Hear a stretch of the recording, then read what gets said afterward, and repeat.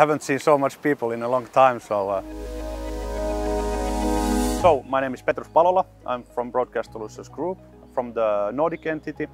I've been working there since 2018, and actually maybe 2 months after I joined, I by coincidence was involved in a project, in a reality-powered project with four engines, and didn't know anything about virtual production, but I was there to consult the robotic side, but after all I was responsible for the complete reality installation and implementation with Zero Density's perfect engineers. So and now we are back here, and it's really great to visit Izmir once again.